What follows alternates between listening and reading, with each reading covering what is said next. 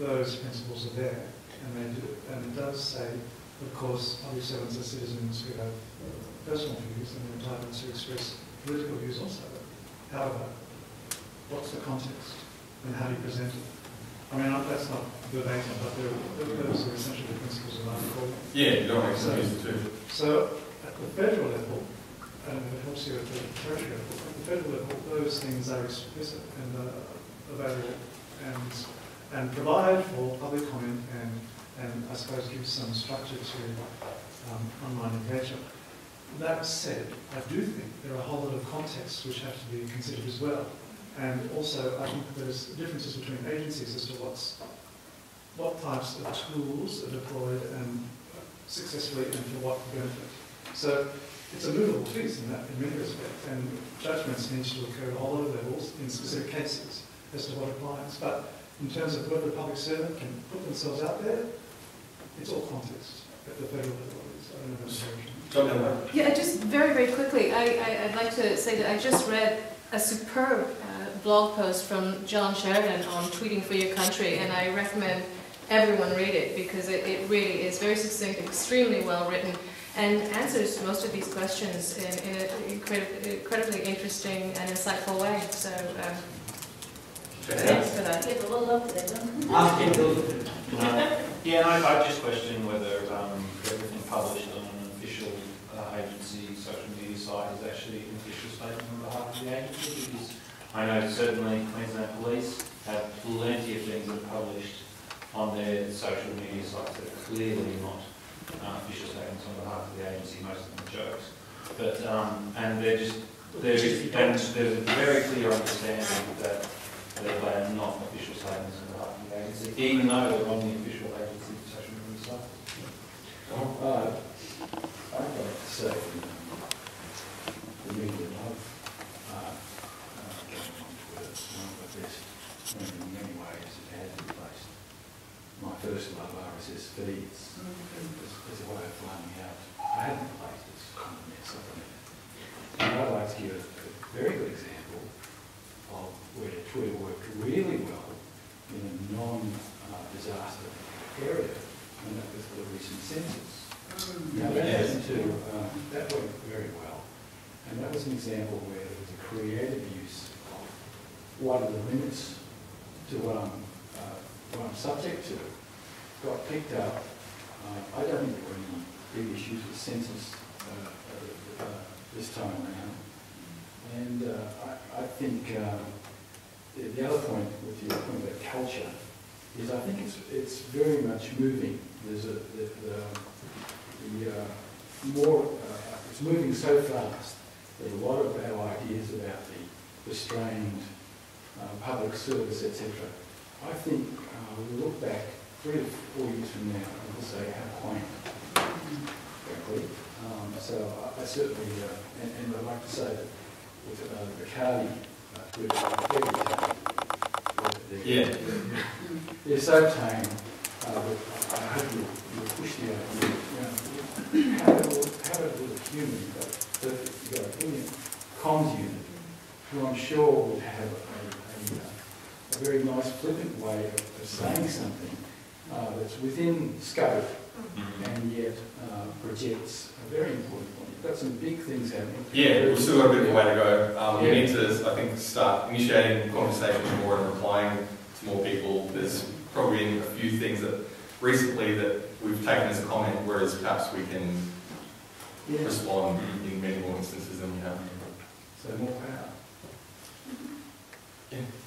I just wanted to say that I think this culture change it's a question of education from the buy-in from the top down. You're right. I'm a social media trainer and trained for public service, and what I find is the fear comes from not understanding what the actual tools are, and to get the people who are going to make these decisions to actually join these social media platforms personally outside of the scope of the government, to realise the power of the medium and to take away the fear. Yeah, the lawyer in our department joined up at the same time we started the department's account. Yeah. Because, Learn a lot. Because that's what it is. I mean, before you join Twitter, for example, commonly people think, oh, Twitter is about drivel about what someone had for breakfast. That's the common perception. Because they don't understand.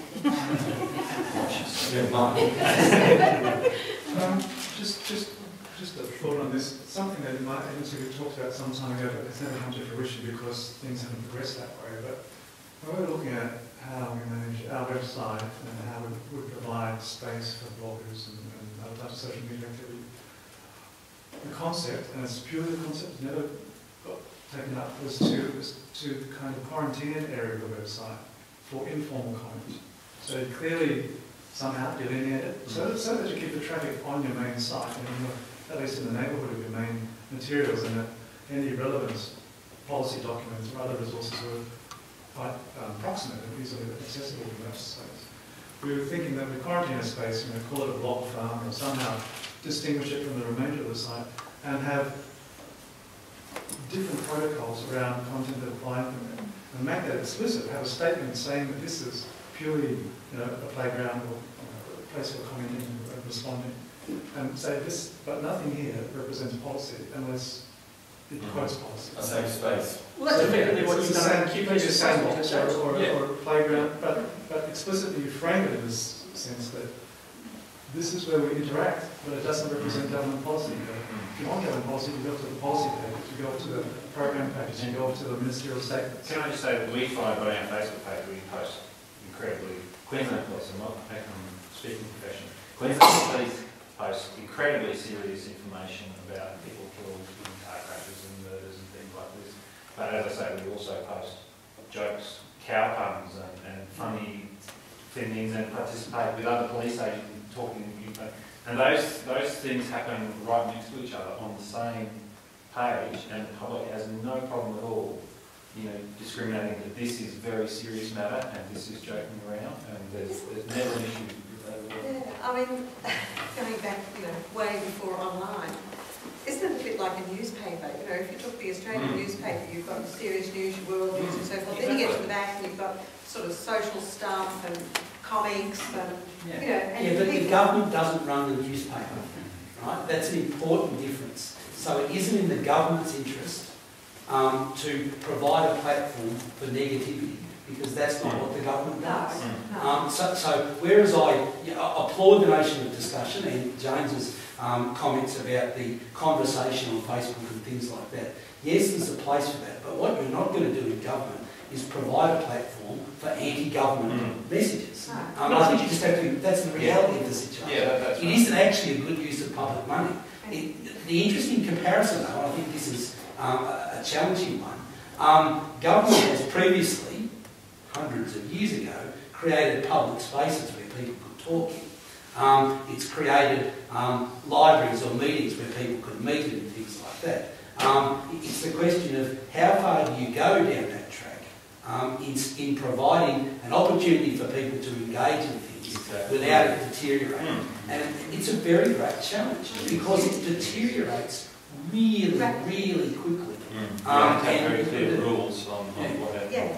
So you end up as a sort of referee to a bonfire. Yes, can I just jump in as a room moderator? We're almost at lunchtime, so we might just sort of get some basic pros and cons. But you also support my role here and say... I actually don't think you have to moderate. In terms of... Right, he's gone.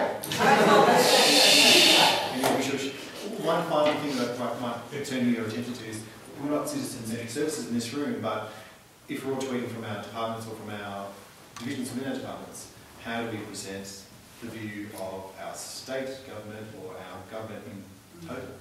How do we come across those boundaries and make sure that people we're talking to understand that we can't comment on something that's in a different department? How do we manage that kind of thing?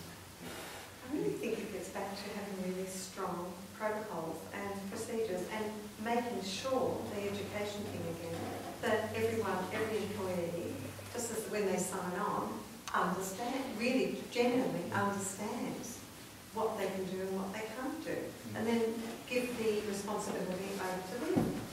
I think, look, can I just make one comment? Would you like lunch, or would you like to keep talking? Let's talk about lunch. Yeah, Thanks everyone.